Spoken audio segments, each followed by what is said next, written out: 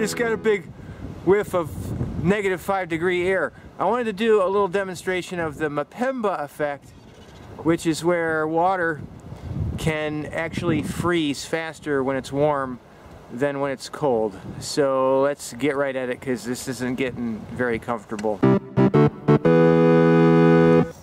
Okay, so this is just room temperature water right there, about a quart, and I'm gonna go out there and I'm gonna chuck it up in the air and we're gonna see what happens.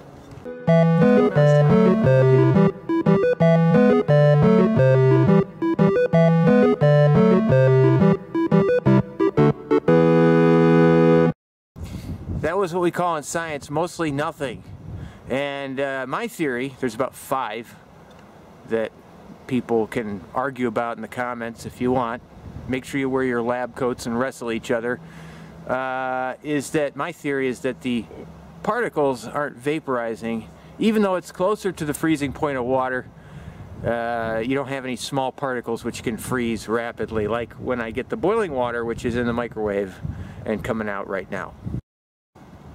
Alright, now we put this in the microwave and we got some boiling water, and I'm going to throw it now. I don't need to say this maybe, but be careful if you do this. Boiling water is hot and can burn you. I'm going to throw this with the wind away from me.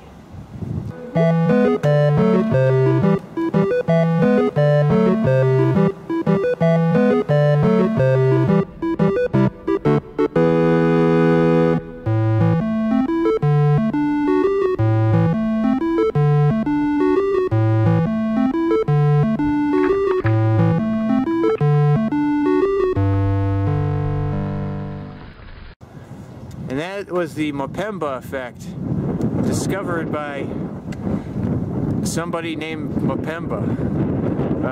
Thanks for watching. Subscribe. Click on the bell thing. I don't even know about the bell thing. I gotta watch some videos on the bell. Hey, stay warm. Stay inside. See, I'm slurring. Stay inside. Don't make too many babies. Bye.